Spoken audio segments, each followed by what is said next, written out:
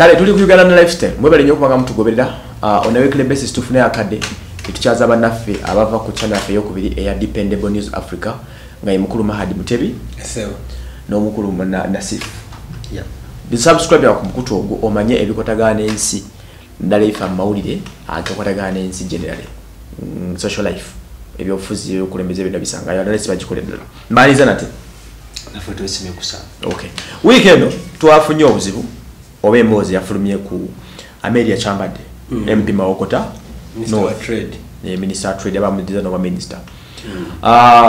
ono amaze banga ng'akolagana nnyo ne Hilderman era amuzimbye okumutuusa waali abafera tuzo nokuza tiba mutabani we naye twavuddeyo omukyalo na yogera bigayitabadde birungi bitamusanyusiza nga alinga akolima oba atali mativu na kikolwa kya Hilderman okubanga yasalawo n'avaayo gyamuvuganya kuba MP ow'Emawokota awengera otandikira wennyini lwaki omukyala amaze okukuza omuntu n'amuzimba n'amuteeka wamuteeka lwaki Amelia avuddeyo n'adda mu kolokota Hilderman sokera politics tali kani ya kuzimba politics ebera calling okuberi abantu era naye afuza asinga obunye mwena ali mu bakadde baba ku Democratic Party ngomukuboye Sam Kahamba kutesa yali MP wa Mbarara 1980 ngali kadi ya DP kati wajimu asojikwata tasobola cause kati Amelia nayo gya mati ya muzimba yakola biki Hilderman yasobanga mu kwano gone personal basis ninga watu Mawokota balina calling indala yamanyi mu lusumu ne family n'agirabirira andoza Amelia kumyaka jene byofuza ibanyi bulungi eri badategira mu kalulu about uteo ne atodali wano watoka meti na muyamba nokola biki of course banje bayambidwa abantu ne bachuka chokezo bagana ate ne kino ne yamufunamu limbo lwa Amelia yakuba lwa muyamba kuda mu parliament chokezo bagana ndoza yali business yali side nga ekwatagana so nje badata byofuzi mu mashuwa we ago omuntu amanyi maybe nti abadde mu mbere yaba tinga ba dictator nga bamuvuganya bali awo kati afunye serious competition atenga ya mwana we atandise okushakinga yo of course ekimutisiza ninga seba ku big deal yonna akubate ngo gama nti Hilderman bachazo okumwesimbako asobanga ze because nga tobamulagidde ajje kizo bagana n'abantu badatu bamulagidde kujja nga yabesibyeko bawo tulutero nga Amelia akomyewo yes but now ndo zaiba da focusinga kukolera abantu buluma kagwasigazo ogumu no ba convincing anti asoba kola ebisinga wabo zanyo kudate ku mwana kije mulabisa bubi nnyo kyokirizo bagana ku myaka gy'abaze parliament ebisanyo biri almost mu 2 ku 3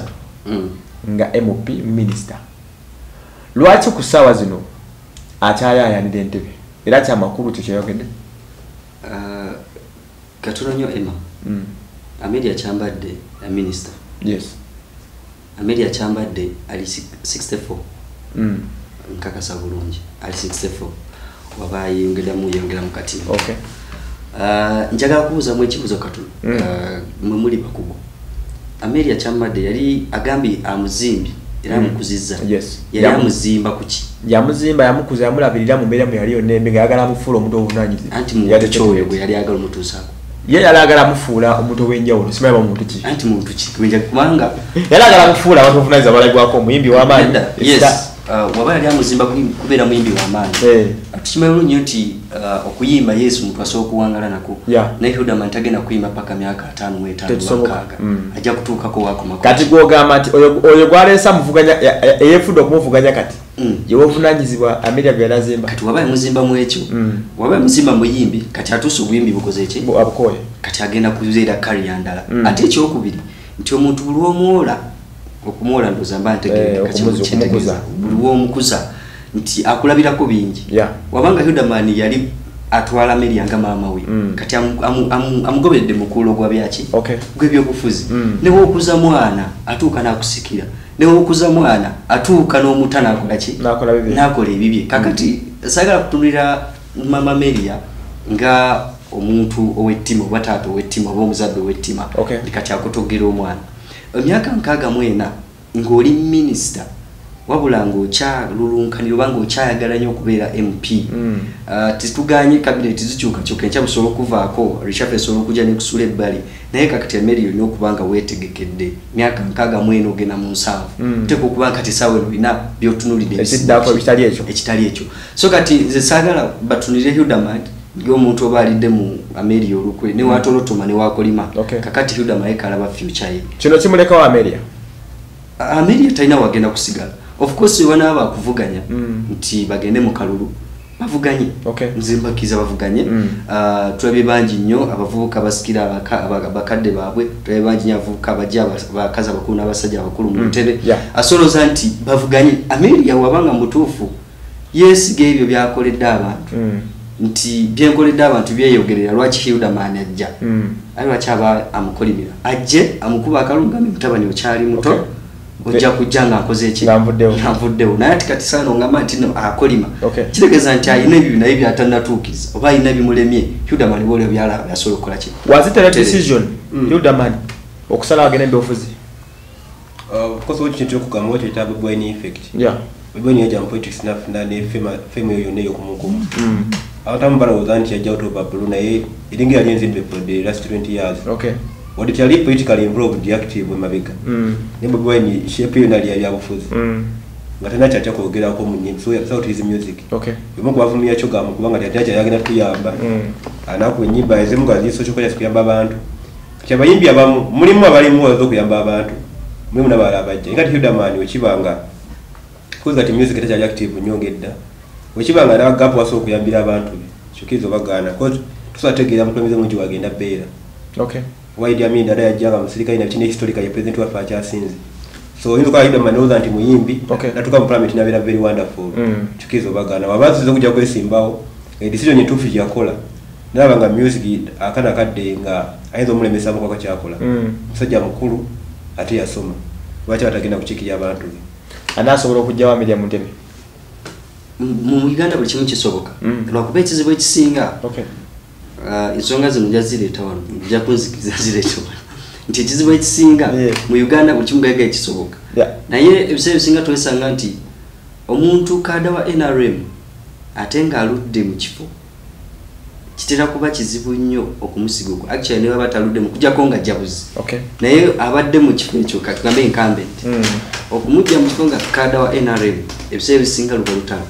era kiba kizibu kakati ono omwami wa people power manyi kati ekigambo people power ku NRM kinga kivumo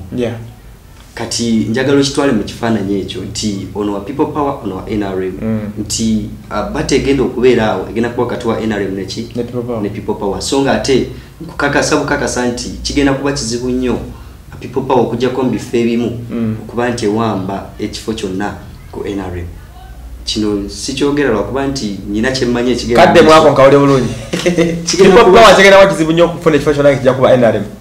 mu bifo ebimu ngema okuta north kigenda kuba kikalu ngewasa mu kuteesa